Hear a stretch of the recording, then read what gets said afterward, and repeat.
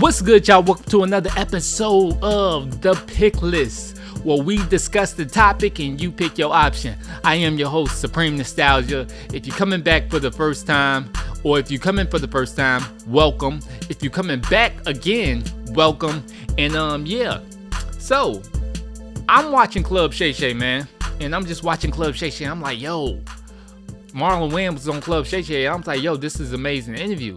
Like, cause he had that whole thing with Vlad going, DJ Vlad going, because Vlad didn't want to pay my man's, Marlon Wayans didn't want to pay him his $40,000 because he claimed that's not what he's worth. How you gonna tell another man what he worth, Vlad? That's crazy. But Club Shay Shay picked him up, and they did an amazing interview, and it got me just thinking, like, yo, the Wayans family is crazy influential in comedy. They made a lot of my fucking favorite movies. So you know I had to do a pick list on the Wayans family. Had to. And matter of fact, we're gonna get the Wayans family a round of applause real quick. Round of applause for the Wayans family is what they did for culture and, you know, what they doing in comedy and entertainment. I love the Wayans family, hands down. So, made me think about what is my favorite Wayans movies. Because, as you know, 90s, they killed it. And it started with Ivory Wayans in the 80s with Hollywood Shuffle. I almost said the Cupid Shuffle, but Hollywood Shuffle in the 80s. But I'm talking about the 90s. Oh my goodness. The Wayans brothers killed that shit. So, I'm going to go in here and name my first Wayans, my number one Wayans movie. And this is in order. Now. My number one Wayans movie, I'm going to have to go Low Down Dirty Shame. If you ain't seen Low Down Dirty Shame, I'm talking about Keenen Ivory Wayans was Shaft. That nigga was our Shaft in Low Down Dirty Shame. I'm talking about, nigga, I was watching Low Down Dirty Shame when I was like, goddamn it, 6, 7 years old. My mama letting us watch Low Down Dirty Shame. And we requesting it as kids. I'm talking about we going over our cousins' houses and shit. And we like, hey, make sure y'all bring the VHS tapes. We have VHS tapes back in the day. We didn't have no DVDs, wasn't no streaming. But make sure y'all bring that tape, Low Down Dirty Shame. And we will watch that shit over and over and over again. Because, first of all, it had action in it. This shit was just hilarious, funny as fuck. And man, Keenen Ivory Wayans, he killed that shit, especially with Jada Pinkett Peaches. Love Jada Pinkett in that damn movie. She was amazing. And that movie was dope as fuck. I'm talking about they had so many lines in that movie that I didn't get until this fucking day. Especially like the lines that Wayne, I think his name was Wayman. It was the gay guy that was in the movie. He was saying so many lines that I didn't get until this motherfucking day. I'm like, yo, damn, they was saying that shit. But I'm like, yo, I'm just now getting it to this day, and I'm like, yo, that movie was fucking amazing. The action in the movie was dope. The storyline was dope. If you ain't seen the Low Down Dirty Shame, that's a great fucking film. The Low Down Dirty Shame. That's one of my fucking favorite movies. That's number one. Like, hands fucking down. Alright, we're gonna get into the second one. I got them written down on my phone. So, I know everybody know this movie. This should be in everybody's fucking top 5. At least. This should be in everybody's top 5. Let me do it real quick. White Chicks. White Chicks gotta be in your top fucking 5 movies because White Chicks was funny as hell. Came out in the early 2000s. White Chicks was funny as hell, man. Everybody know the lines from fucking White Chicks. If I could walk into your and that's when you was I think I may have got introduced to fucking Terry Crews through White Chicks. I don't know if I may have seen him before, but that's why I remember him from. Was from White Chicks. Because they played the hell out them motherfucking White Chicks, and it was another comedy action movie. Which comedy action movies are my fucking favorite type of movies. It was another comedy action movie. White Chicks was just hilarious as far as the storyline, as far as being creative, as far as it was nothing like you ever seen before. And it was also controversial at the same time, but everybody was like, yo, this shit is fucking brilliant. You had two black men dressing up as imitating white women. You cannot do that shit nowadays. Hell no. Two black men imitating white women. Oh my goodness. That shit would not fly. They the only ones who can do it because they made that shit so goddamn funny. It was undeniable. That shit was fucking undeniable. You couldn't even fucking get pissed off or upset because the movie and the art was so funny. Like, come on, man. To be honest, I think they the only ones who could have really pulled that shit off. So, White Chicks gotta be in there in your top movies of all time. I'm only saying it was my number 2 because I grew up on Low Down Dirty Shame. That's like nostalgia for me. That's like how it all started with me from me and the Wayans with the Wayans family. That's how it all started for me. It was Low Down Dirty Shame. Of course, I knew him through Living Color and things like that, but I really started paying attention to Keenan Ivory Wayans, and his sister was on there. She was funny as fuck. I really started paying attention to them and started really like grasping towards them was Low Down Dirty Shame. So, number two. No, not even number 2. Number three. I'm on number 3. I'm tripping. I'm gonna go ahead go with More Money. That was my motherfucking shit. I love More Money because I ain't gonna lie. Not Keenan Ivory Wayans, but Marlon Wayans and Damon Wayans are my fucking favorite Wayans brothers and the ones that's in the family. As far as those are my favorite. I like those two the most. I'm not saying they the funniest, but they the funniest. I'm not saying they the funniest. Like, this is like, take my word, they're the funniest over every fucking body. I'm just saying they're my favorite. I love them the most because they're the funniest to me. Like, oh my goodness, that fucking movie was amazing. That movie was, and plus it was made in Chicago. Shout out to Chicago. If you don't know, I am from Chicago. That movie was just funny as fuck, bro. I love the storyline. Again, it was a comedy action movie again. And it had Stacey Dash. She was the love interest. And you know, Stacey Dash in the 90s, it came out in the 90s. She was like that it girl. She was popping. She was, she was that girl in the 90s. And it was about credit card. It was about motherfucking cracking cards back then. Now, motherfuckers was cracking cards back then in the 90s and shit like that. So it was about card scamming and fraud and shit like that. And Damon and Marlon made a good fucking pair in that movie because that shit was just funny, man. Oh my goodness. It was just hilarious. And it was good. It was decent action.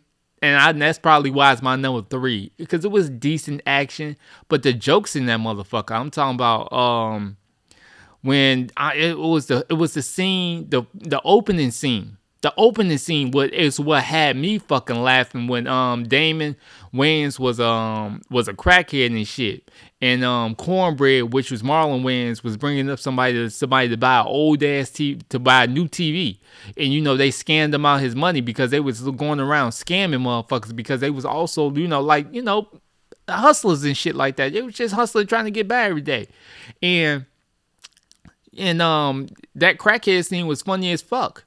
And I never forget this line in the movie. He was like, man, I think I'm going to get a job. He's like, a job? Johnny, a job ain't nothing but work.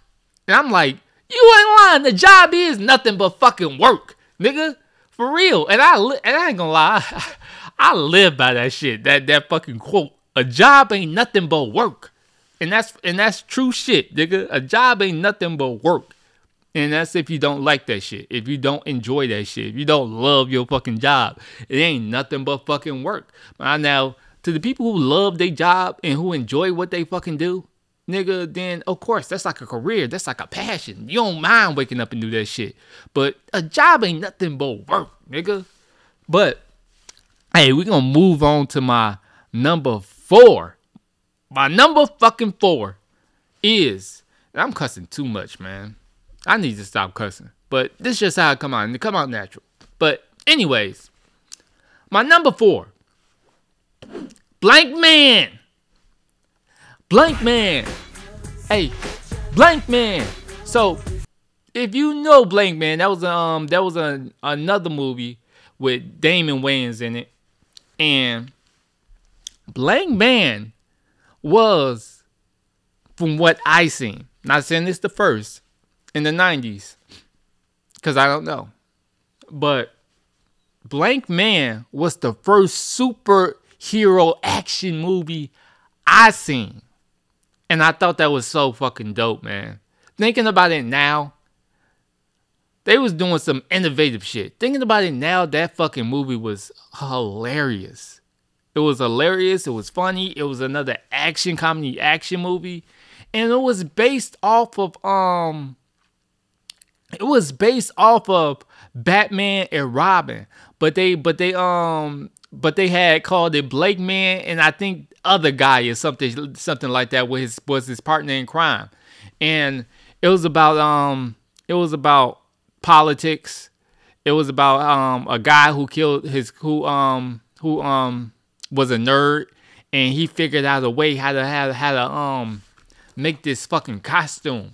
Not this costume, but the superhero outfit or whatever. And he will go around saving the community and policing the community, things like this, because what fucked him up was this mobster guy killed his grandmother, and he was getting revenge back. So he like, man, we got to keep this fucking neighborhood safe. Like, that can't happen no more. It ain't going down, not on my watch. And the superhero was Damon Wayans, and it was just a great positive film. It was a great positive film, especially for black people, because they had it was a black news reporter in there, and she was his love interest, and they brung that superhero feel to that movie. I wish that movie would have did like a number 2 or something like that.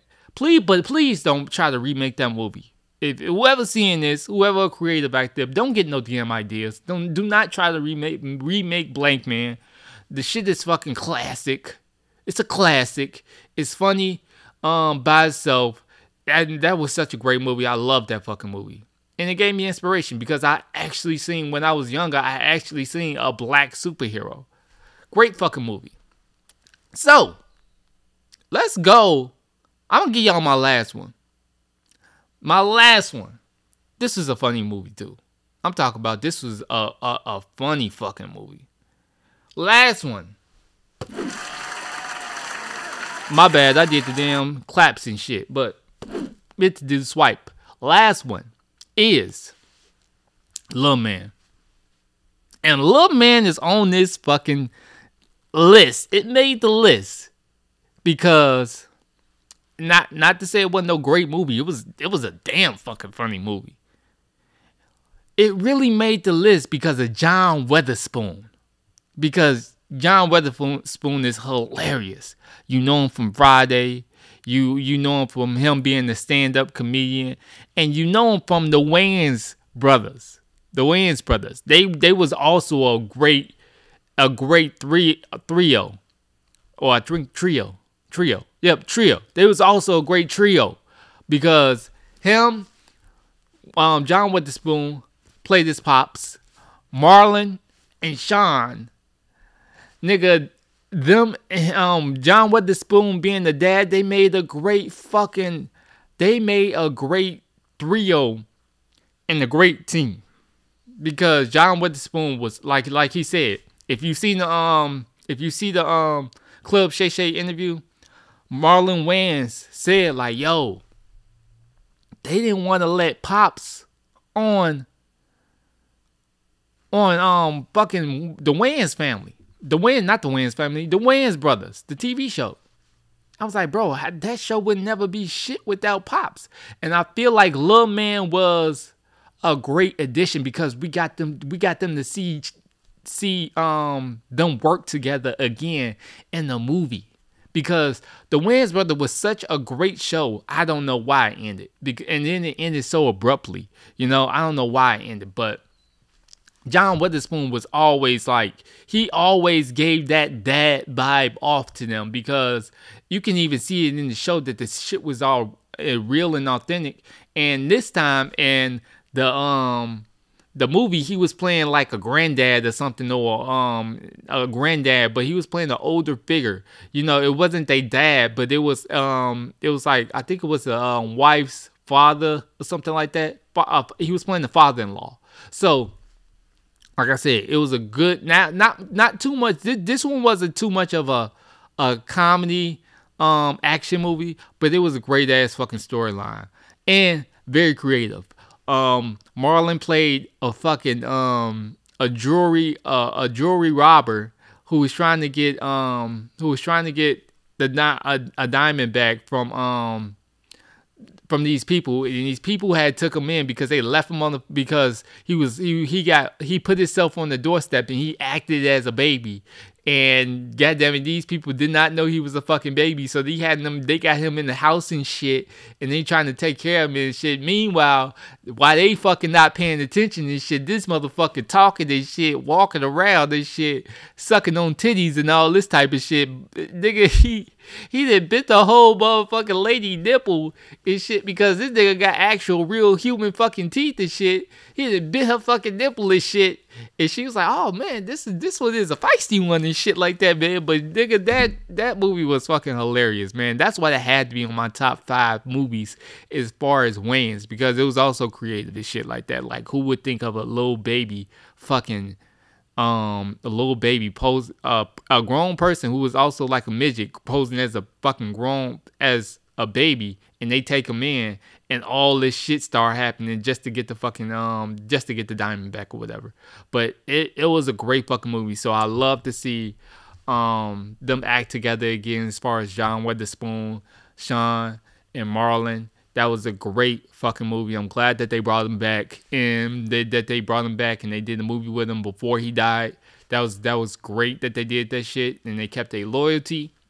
And hell yeah, so that's my like top Wayans family movie. The shit was lit. They had the era lit, and you know Marlon's still holding the torch, and he keeping that shit fucking going.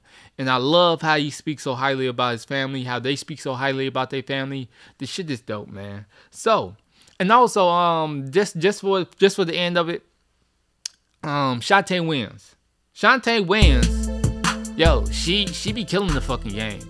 Shantae Wayans, if you don't know Shantae Wayans, she is a stand-up comedian. She is part of the Wayans family. She's funny as fuck. She is fucking hilarious, nigga.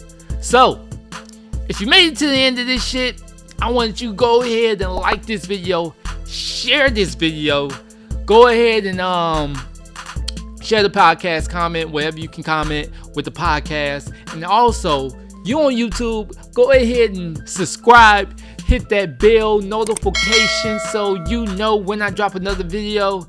And that's all I got for y'all today. I'ma holla at y'all. Till then, peace the fuck out.